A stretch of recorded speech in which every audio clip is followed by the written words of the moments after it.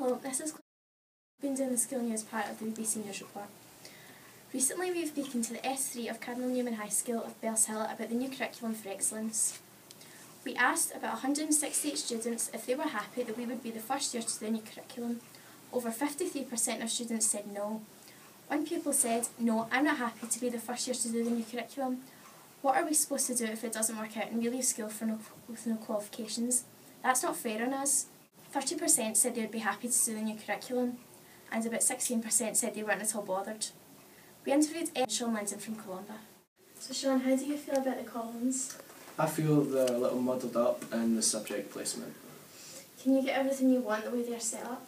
Not in column G, because that's where music is only put in once. Do you think that second choices are necessary?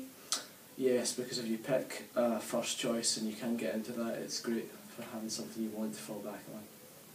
How do you feel about having to pick maths, English and RE?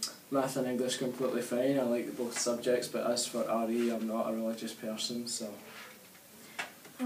What do you think about us being the first year to do the new curriculum? I feel like we're the guinea pigs and we're just kind of being tested on. Do you think it's reasonable that we have to make life decisions in third year? It all depends on how mature you are at this age. How do you feel about the teachers not knowing what the tests are going to be like? That's a pretty stupid thing right there.